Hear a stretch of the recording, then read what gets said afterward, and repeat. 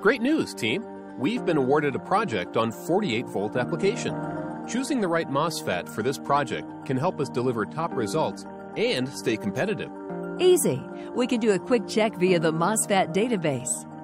A 48 voltage system typically requires MOSFETs rated for an operating range up to 80 volts or its maximum limit of 100 volts. We should select a MOSFET with a higher current rating than the top of the peak current required for application by also taking into account safety margins for good reliability. Wait a minute. But manufacturers have different ways of defining current rating parameters in data sheets. In fact, there's no industry standard. You're right. The current rating parameters can be misleading. Some manufacturers define the current rating value as the maximum current capability of the silicone with the assumption that the device is mounted under ideal heat sink conditions. There are package limitations for the device as well. Let me show you. This is a D2-pack semiconductor package with a chip that can carry up to 425 amps at room temperature. But due to wire bonding limitations, the maximum current rating is limited to 180 ampere direct current. The temperature conditions to define maximum current carrying capability of bonding wires also vary across manufacturers and can lead to overstated capability even for the same device. That's a good point. The big question is, which packaging technology do we adopt? Most application requirements are driving MOSFETs into the sub-ohmic region of operations. Perhaps the most important breakthrough is the innovation of the leadless package. But how do leaded and leadless package interconnects compare? Here's how.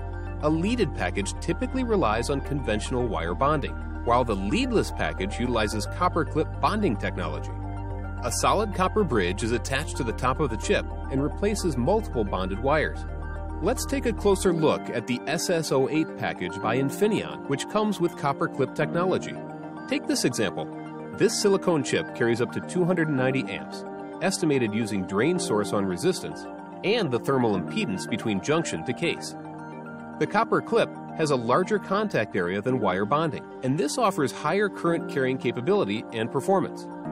The device can achieve more than 2 times current carrying capability with the copper clip compared to the D2-pack package.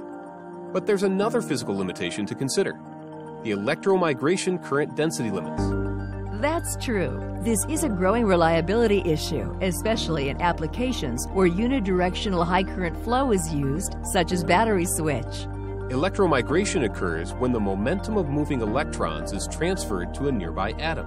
It causes poor joints and voids in the soldering, which undermine the ability to dissipate heat and decrease the reliability of the device. To prevent damage from electromigration effects, it is essential to limit the current density. That's why the SS08 package makes use of fused lead systems. It allows for almost twice the soldering area compared to other manufacturers. Here's everything at a glance.